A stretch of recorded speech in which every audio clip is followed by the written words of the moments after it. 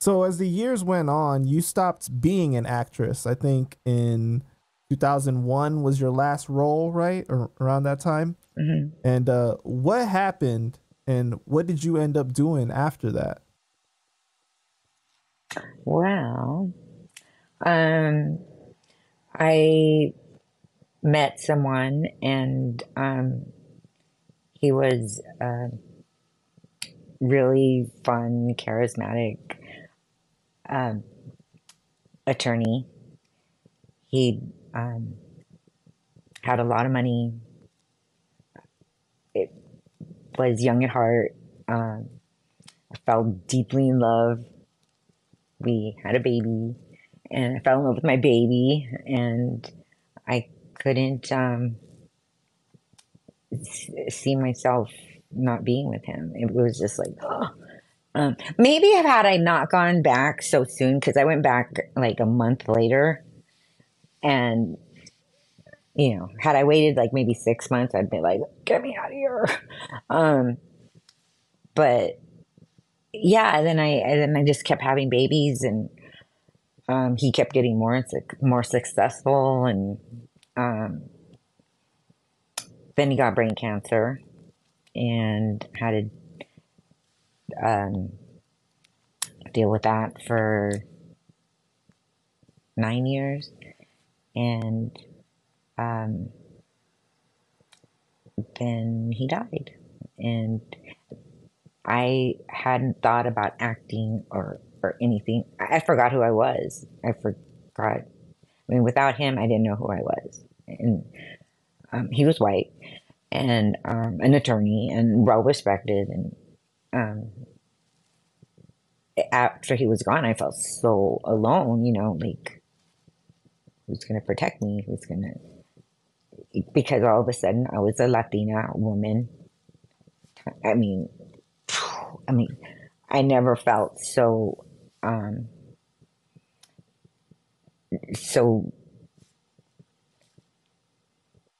just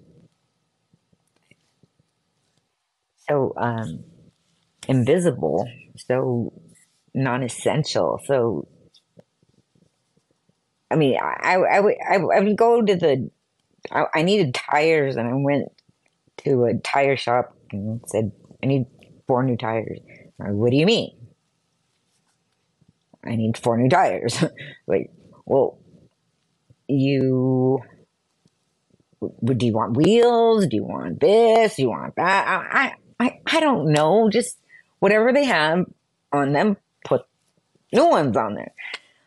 Yeah, but do you have, and just like asking me all these questions, right? And I'm like, I don't know. And then so I had to go get my cousin, who's man. I'm like, can you come with me to get tires? Because they don't seem to know what I mean. And then he's like, all right. So he comes with me. He's like, yeah, she says she needs tires. And he goes, oh, why didn't she just say so? And I'm like,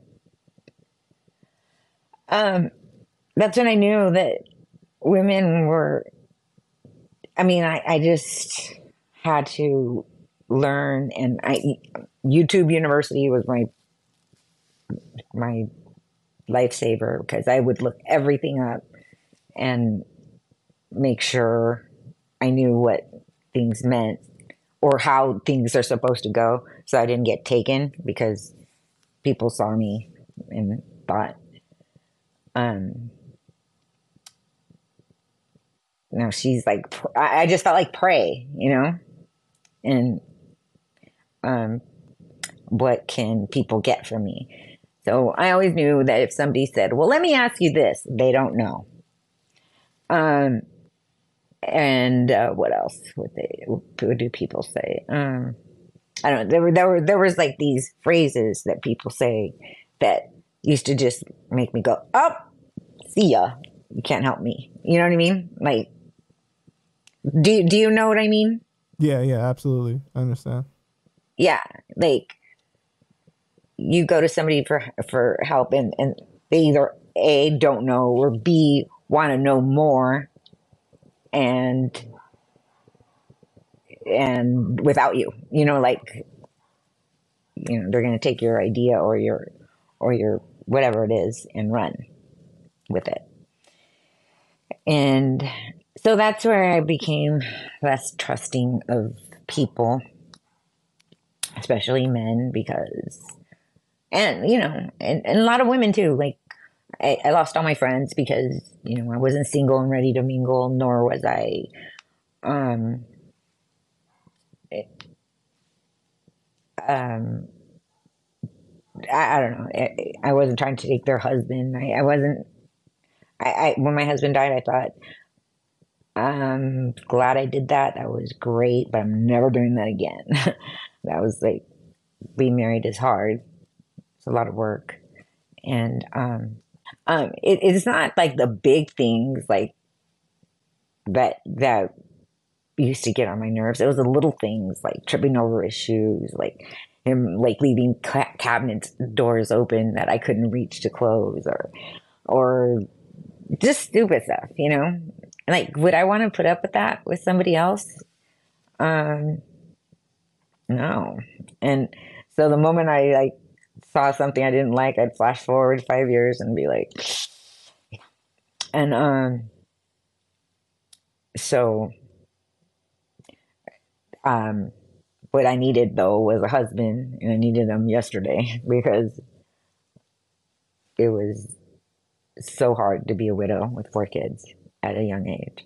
What year? I want to say sorry for your loss. And definitely the worst thing with cancer is seeing the long process, the deterioration over time, and the fear of the resurgence, and just all those things. Like it's not a fast killer. It's over time it will, like it's terrible to watch someone go through that. But what year did this happen?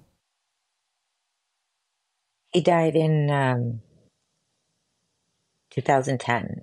2010. Okay. And so then your identity Well, after being an actress was you became a mom, you became a wife, and you chose the household as this I is got the my picket fence. I got the millionaire with no kids, no baggage, no. I mean, it was it was the fantasy. I got it. right. I got every little girl's dream. I did me, and I always thought, God, what did I do to deserve this? Like how did I? And then once it was gone, I was like, hey, wait. Um, but yeah, it's possible. It's I think I'm living proof that everything's possible. And you could live through anything, you know.